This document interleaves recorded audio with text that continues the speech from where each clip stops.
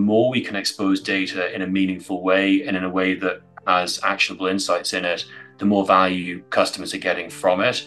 And actually, the less they really need to know about the deep, deep weeds of a particular situation, because we're getting a lot more commoditization or productization of solutions as well. So you can pretty much take an engine for any jurisdiction and you can be comfortable that that will statutorily calculate. So the ability to really know what it's doing is becoming less and less important. The better testing processes get, the better test rigs around infrastructure get, the less as a payroll professional you need to really understand and know about that.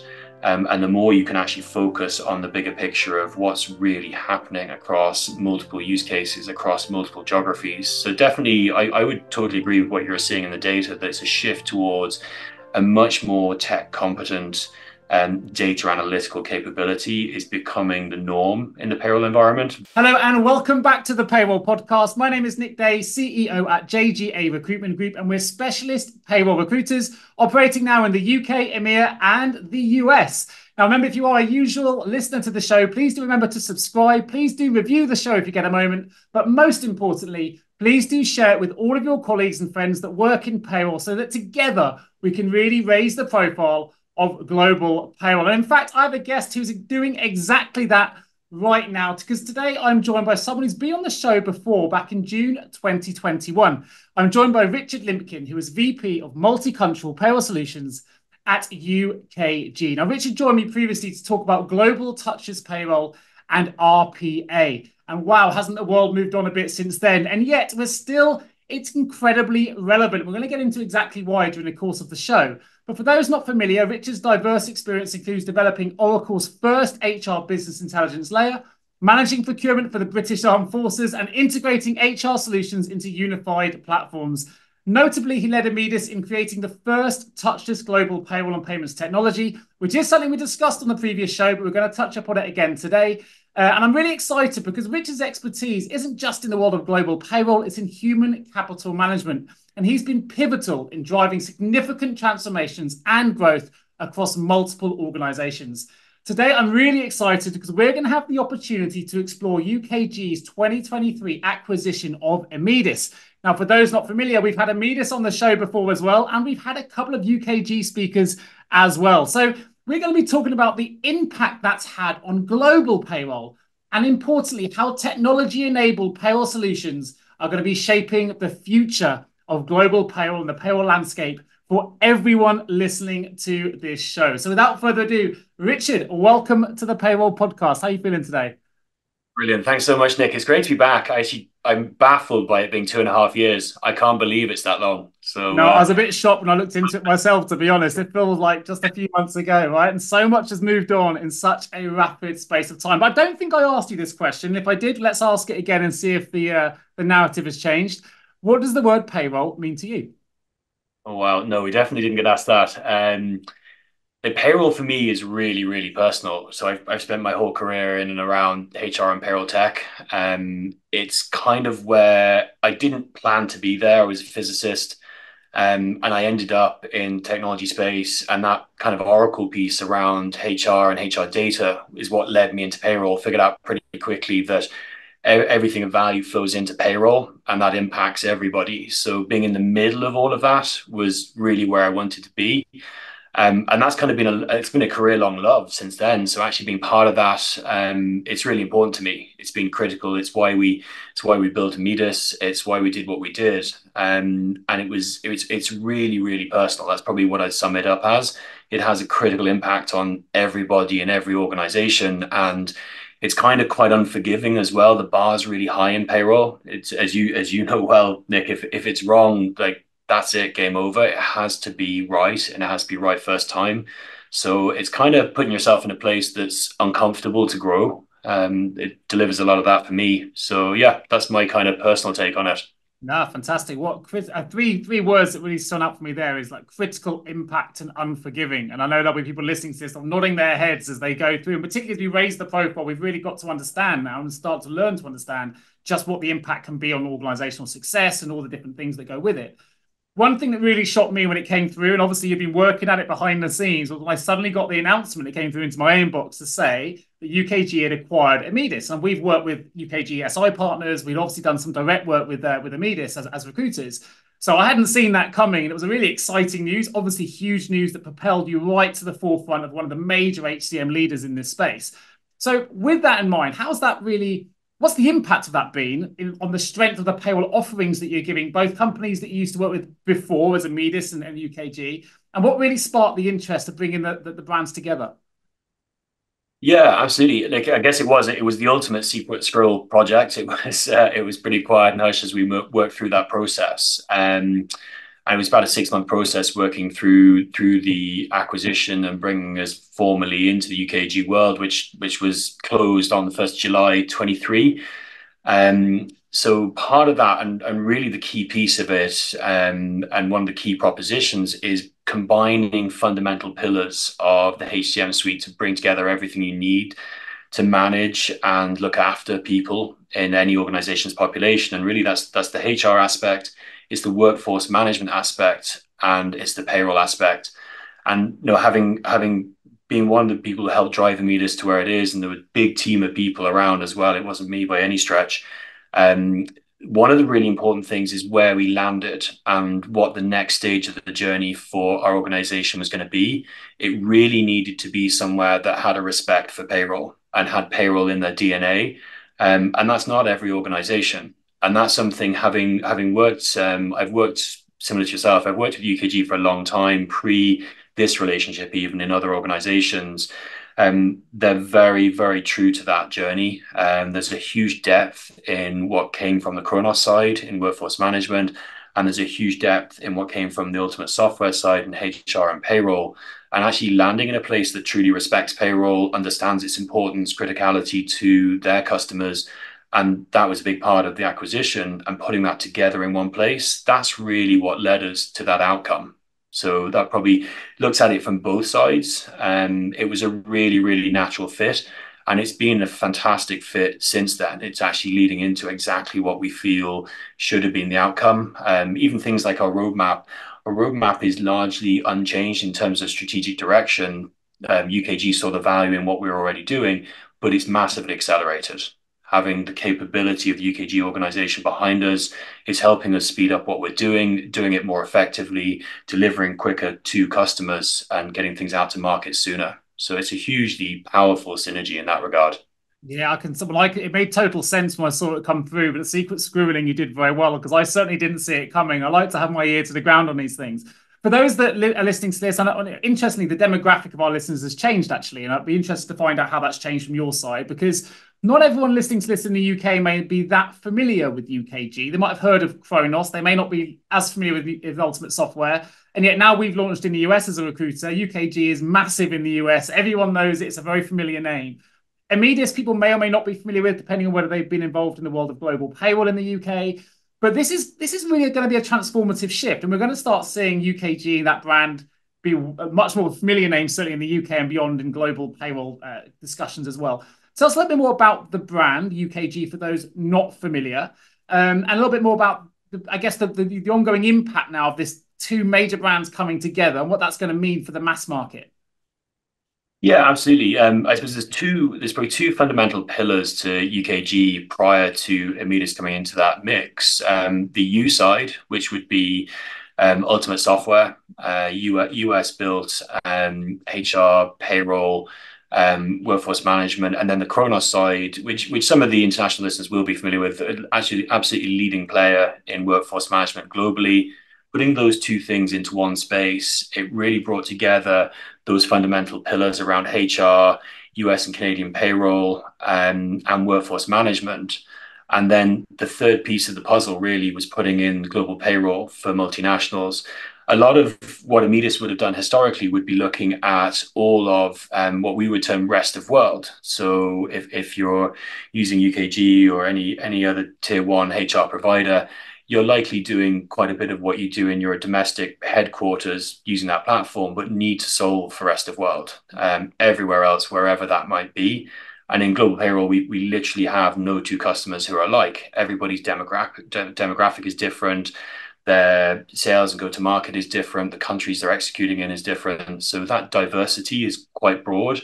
So having capability to reach across all of that with one solution is really a fundamental pillar of it. And then we talk about a key concept, which is schedule to pay, being able to go all the way from planning your workforce into shifts and rosters or any other aspect of what they do, right through to having calculated payroll and paid them, as well as statutory stuff.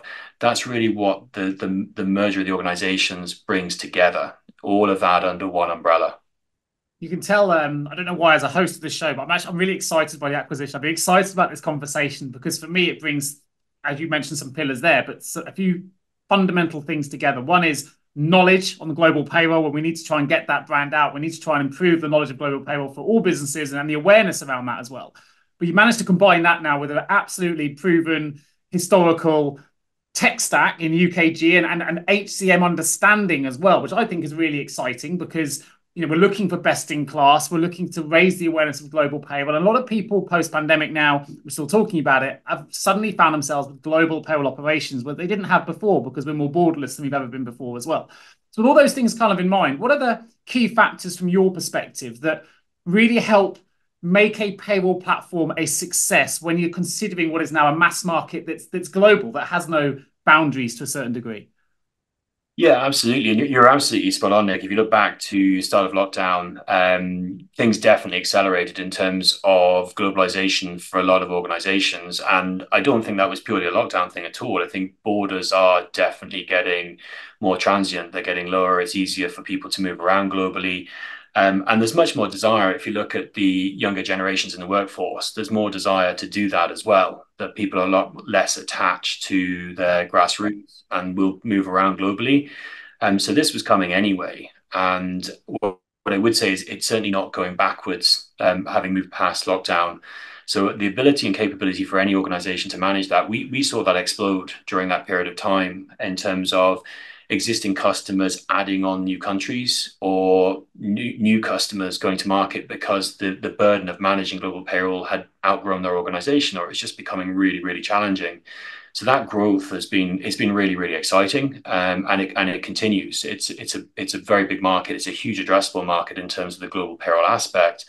But the challenges that we're starting to see is that if you think about some of the legislative stuff, and it's interesting, Nick, we were talking earlier on about like the UK slant on this, that the UK has actually been really progressive on some of the legislation around gender pay equality, around things like auto enrollment, real-time information. It's really pushed to put some stuff in play that isn't actually in play in a lot of other geographies, but these things tend to follow suit.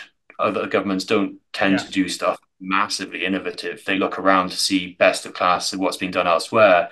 So those same concepts start to move across geographically. So it means that burden for any employer is hitting them in multiple places. So having a solution that fits across all of that and can help them with all of those things is really important. But we also look a lot at just because it's legislation in one place doesn't mean it might not be useful in another. The UK gender pay equity stuff is really cool in terms of what it actually does and how the calculations work. They're really precise, and they're precise so the system can't be cheated. And it normalizes everything in a very particular way. That's a good principle to apply anywhere. You don't have to apply it, but as an organization, you could do, which is kind of fun. Yeah, I mean, the ability to cross-pollinate that knowledge, that expertise, right? It's just, why wouldn't you do that? And you've got so much expertise in all those different markets. It's really exciting seeing it all come together. I mean, one thing I want to ask, I know that for those interested in finding out more about global touchless payroll and RPA, they can listen to the episode which we recorded 2 years ago. But for those that haven't done, I'd argue probably it's moved on even a little bit since then anyway. Just to bring people back up to speed, can you explain what global touchless payroll means? Yeah, absolutely. I mean, the key thing for us with what we define as the vision for Immedis from the outset and what we're continuing with as what is now one view within UKG, it's the ability to execute everything from that source of input, whether that's scheduling people onto a roster, whether it's changing benefits, whether it's life events occurring upstream of payroll, and all of that flowing seamlessly right down to the paycheck, right down to the cash in bank for the individual. And to do that, you need a huge amount of interconnected tissue in whatever the HR ecosystem is. You need to be able to pull all of that together seamlessly. You need a common language for it to operate. and you need it to work in just about any legislation available. So for us, that's really what it is, being able to get from source input right through to result and execution with no one actually touching it, with no human intervention, no four-eye check, purely tech-led, and doing that at a truly global scale. And then the other piece of that is at the same time enabling the operator, whoever they are in a customer organization, to be able to look at all of that in any geography, in whatever language they want, to be able to operate that in a way that works for them rather than having to learn every geography going across, because that's just not scalable. It doesn't matter how good you are at payroll. Arguably, we're operating in 160 countries. Customers are operating in a subset of those. Doesn't matter how good you are, you're not going to be able to learn all of it, and you're not going to be able to have control across all of it. So how do you enable someone to actually have that without the depth of capability?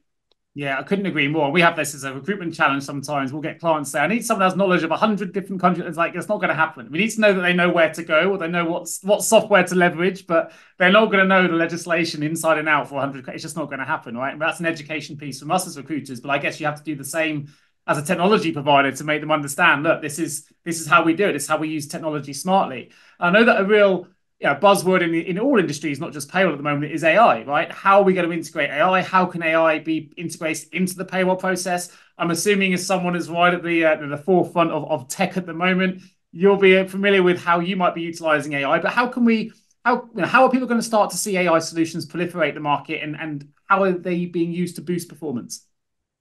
Yeah, I'd probably argue that virtually everyone listening is touching AI in some way on a daily basis, maybe not even realizing it. Like it's embedded in everything we do. It's in apps we use on mobile devices. From a HR perspective, what we're likely to see is much more tailored HR experiences, and we're starting to push really hard in that direction. UKG are well advanced in that, and that's something as one view now we're able to leverage more and more, looking at that more tailored look and feel, what's actually presented to an employee, to a user in the system, and that being much more specific to them based on what they've done previously, based on data we know about them, based on the kind of trends, even down to clicks in what they're doing, and using technology to give them that tailored experience. And again, back to the kind of generational piece, that's becoming expected norm for younger generations in the workforce. If it's not a tailored experience, they're likely to engage less and less. So keeping that engagement high by doing that, that's really a key part of where AI fits into it, or Gen AI. I guess the other piece of it, though, to it's not caution, but to just think about is like Gen AI is an incredibly powerful tool. There's not a huge amount it's not capable of doing. It doesn't necessarily mean it's the right tool for every outcome. So getting the blend right, and you're absolutely right, Nick. We were talking about RPA previously. RPA still has a role to play in certain areas. Kind of like I could go on holiday in a spaceship. It's probably not the most cost-effective way of getting there, and it's probably not the safest way of getting there. So there's that kind of aspect to AI as well, that it's computation. It can be expensive if not utilized in the right way. But if not utilized in certain use cases, you'll never get to a good outcome. So there's some really important evolution of how it's deployed in HR coming. Yeah, I'm glad you talked about that deployment piece. So I think that links into, well, it links into the contextualization of data, right? AI can do lots, but we still need that human touch to contextualize, to understand, to interrogate the data as well in the right ways, to know what trends we're looking for, to know how we want to manipulate that in the right way. When you use AI or RPA to help us manipulate on mass and do it at speed, but actually we need that human bit to look at it. But I wonder then, with you must have seen the payroll careers change in response to technology changes. I know that we have as recruiters, we're seeing more payroll analysts, more payroll development type roles coming in, and a huge number of different positions that we never used to recruit even only 3, 4, 5 years ago. From your side, tech provider side, what are the kind of payroll positions you're now seeing evolve in the payroll space, and how are we going to see that continually shift, or what kind of roles do you expect to see in the future as it continues to evolve? Yeah, it's really interesting, Nick. From your point of view, you're seeing that on aggregate across multiple customers, and you're seeing the Yeah. shift in the role dynamic. We had a sense that was happening a while ago, but you're obviously seeing the result and the data set that's proving it. That if you look at what the payroll role would have been, say 20 years ago, it would have just been really deep, learned experience, probably some education and training courses, certifications in a single domestic payroll. And just the more time you spend doing it, the more you know, the more you're capable, and the more you progress in your career in theory. What we've certainly seen is a shift towards a broader skill set of analytical capabilities. I've seen global payroll teams built in customer organizations with very few payroll people, like true diehard payroll individuals Yeah. with really deep experience. They've definitely slanted more towards data capabilities, probably integration capabilities and data capabilities. And that's definitely an ongoing trend. We're seeing more and more of a shift towards that. We see that in the technology we're deploying. Actually, the more we can expose data in a meaningful way and in a way that has actionable insights in it, the more value customers are getting from it. And actually, the less they really need to know about the deep, deep weeds of a particular situation, because we're getting a lot more commoditization or productization of solutions as well. So you can pretty much take an engine for any jurisdiction and you can be comfortable that that will statutorily calculate. So the ability to really know what it's doing is becoming less and less important. The better testing processes get, the better test rigs around infrastructure get, the less as a payroll professional you need to really understand and know about that. And the more you can actually focus on the bigger picture of what's really happening across multiple use cases, across multiple geographies. So definitely, I would totally agree with what you're seeing in the data, that it's a shift towards a much more tech competent data analytical capability is becoming the norm in the payroll environment very, very quickly. Yeah, I couldn't agree more. You mentioned the word testing a couple of times there. So we're having more. I don't think we had any payroll testing type roles even 3 years ago. We were 2.5 when we did our last podcast. We're now doing roles like interrogation specialists, people really getting into the data. So it's not just the integration piece, but it's the ability to interrogate the data to spot where there can be cost saving initiatives and other bits in their work as well. Testing, of course, really, really big at the moment. But also because a lot of this links to the employee experience piece, we're also seeing a lot more payroll customer success type positions come to the market as well, which are, again, not really involved in that payroll processing side of things, but very much entrenched in that user experience. And I think that link between payroll and employee engagement now, actually, that's stronger than it's ever been before. And maybe that's a part of the shift towards more of an HR mindset than it used to be very much under finance. But certainly I'm seeing a bit of a shift the other way. Yeah, really interesting. And actually, what I was saying about the analytical skill set in payroll, I think the same holds true for HR as well. A lot of the HR skill sets, really seeing a shift in deep, deep analytical capabilities to support comp and ben and other key components of HR. I would say that there is certainly a shift towards that. I think that mindset around it, it probably comes a little bit from payroll typically, and I'm not sure I want to offend anyone from this, like it's the thing that if it's not broken, don't touch it, leave it alone. You tend to get a lot of behaviors around that in payroll because it's Yeah. just the thing. It can't be wrong. It can't be broken. The risk or typically the point of view is the risk of touching it or moving it is too high. But actually, there's a flip side to that. It gets too aged, too much technical debt, and then the risk profile actually goes up the other way. Now we've got a problem. We can't sustain a system. That's really common in payroll. So definitely testing capabilities around payroll is a skill set that's becoming really critically important. And I suspect you'll see, Nick, there'll be a shift in the capabilities and the skill sets in the QA space generally. Again, with AI coming in, like it's not the answer to everything, and it's actually a lot more probabilistic than historic coding practices. They would have binary outcomes, and you'd know what every outcome would be Yeah. based on a use case. AI is a lot more probability based, and if you're building a certain piece of componentry to build into a platform based on one large language module, and it's doing something. If you switch that module out, you'll get a completely different, or that model out, you'll get a completely different outcome, or potentially a different outcome. So even the capabilities and tool sets around the infrastructure that's now part of payroll and part of HR, it's all changing. So you'll definitely see an evolution in that piece as well. Yeah, I'd agree. I think I would say as well that payroll used to be, and I've done this for 20 years, right? It used to be about getting an accurate and efficient payroll out that's compliant and on time. And that was kind of the role of payroll. But I would argue that it shifted, and this is why, if you think it's not fixed, it doesn't need changing. Is why that no longer stands true, and that's because actually what's made payroll more strategic is that employee experience piece.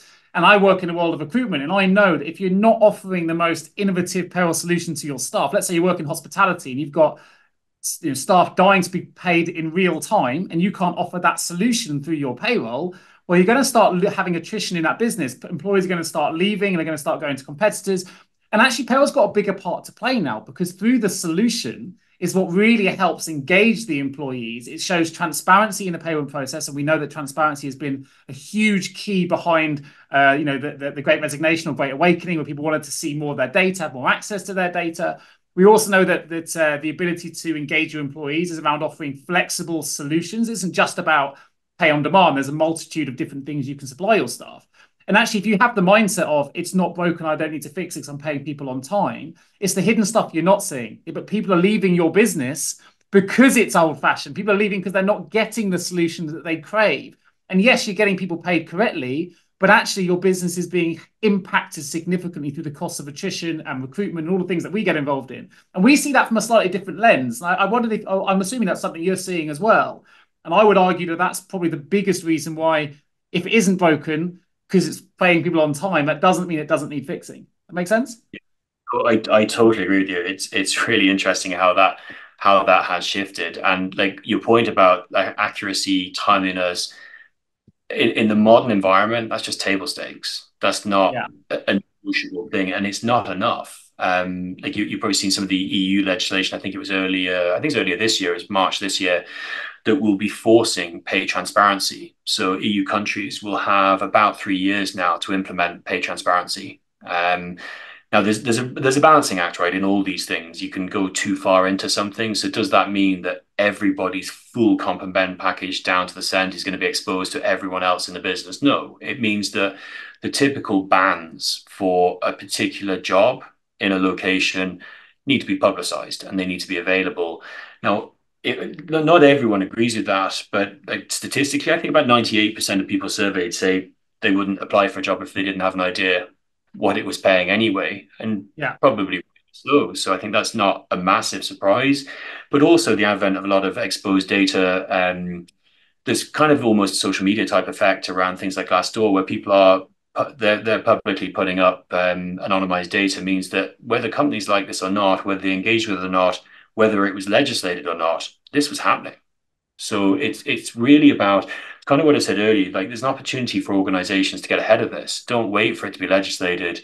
Start to get the preparatory stuff in place so that you're actually ready for when these things do get exposed and do get enforced. So there'll be a big change with that. I think transparency piece is actually really I think it's really, really healthy. And then the other piece of that's the pay side is the benefit side. You're absolutely right. People in the workforce now, it's a much broader set of generations, and what matters to them is not one size fits all. So having the ability to tailor that down to specific cohorts in different locales, particularly for a global organization, things that you offer in the UK will make absolutely no sense in a completely different country and vice versa. So you've got to be able to, whilst the principles may apply globally of being equitable and being fair in what we do, how you actually execute on that, you've got to listen to the workforce. You have to understand what matters to them and what will actually have the biggest impact. And it's not always things that are financially the most impacting. No, absolutely right. That employee engagement piece. And I think it's an exciting thing because for me in the world of payroll, I think it's allowed it to become more strategic. It's put it more in the public eye, which is what payroll people have been fighting for 2 decades since I've been in it. We want a voice. They've got one now, which is great. So be careful what you wish for. But this is where how it's evolving now in a really exciting way, and it's evolving quickly. And I think it's not just related to that, maybe this is wrapped in employee engagement, but we've got that financial wellness piece as well now, where if you are offering more solutions, we know, and there's a huge, huge media interest now in the mental health of the UK workforce. But we know that mental health is severely impacted by financial health.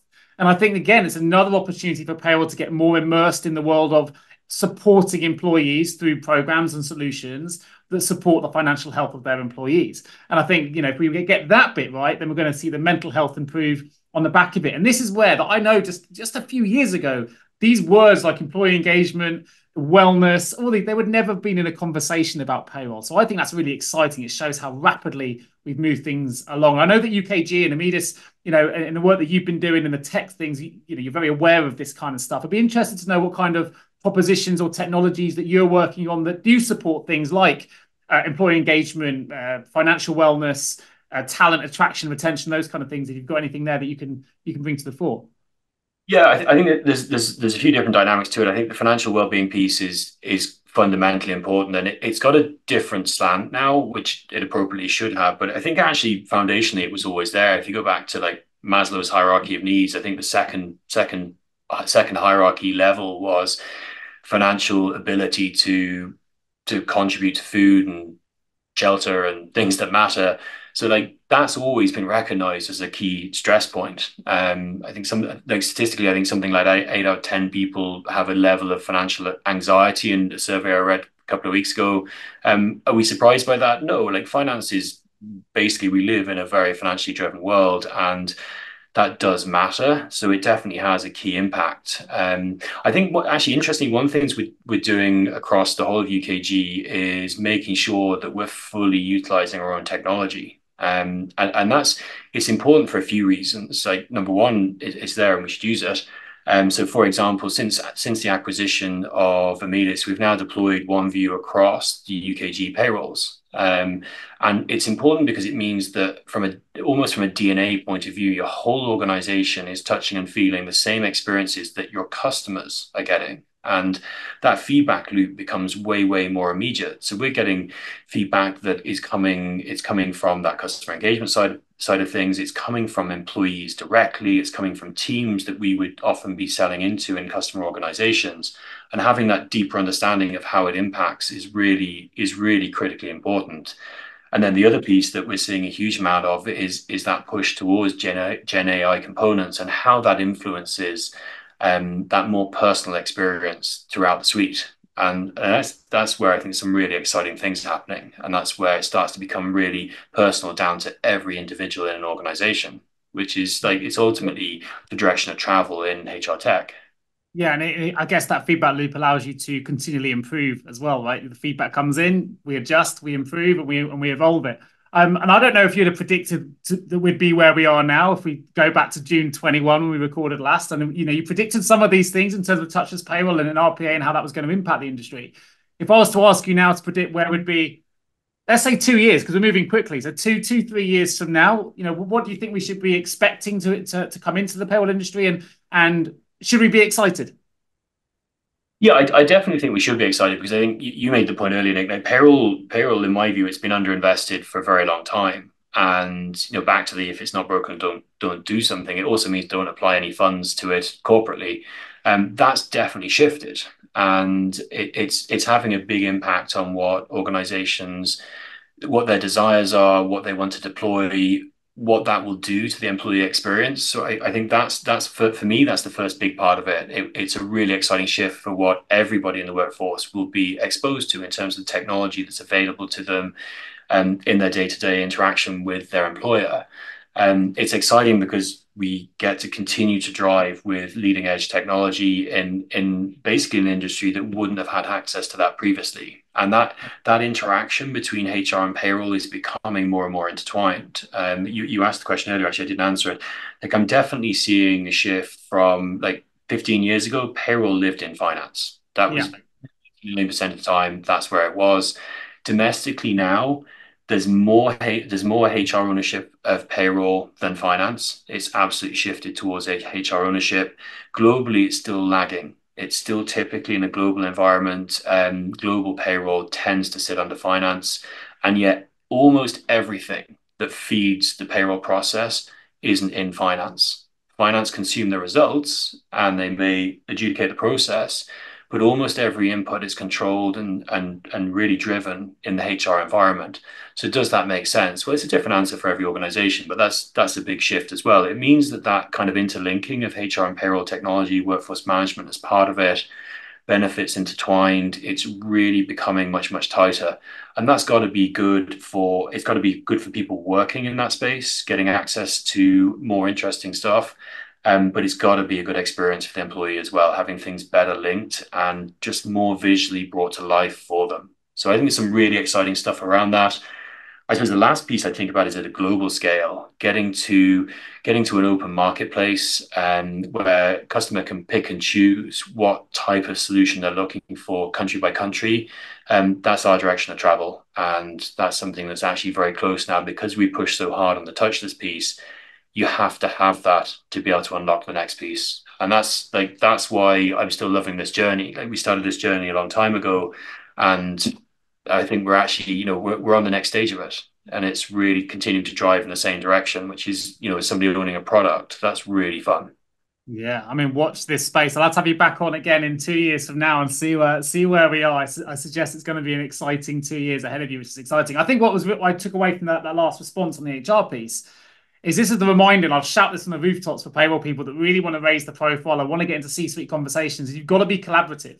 Don't do it as a silo. You've got to work with HR. You've got to work with finance. You've got to collaborate with those stakeholders and bring them with you. Don't try and do it on your own, because that's sometimes where the communication breaks down. It's so integrated now across all the different functions, and payroll is integrated now because it touches on so many different things. And we talked a lot about touchless payroll, but actually it touches on the employee experience in different ways.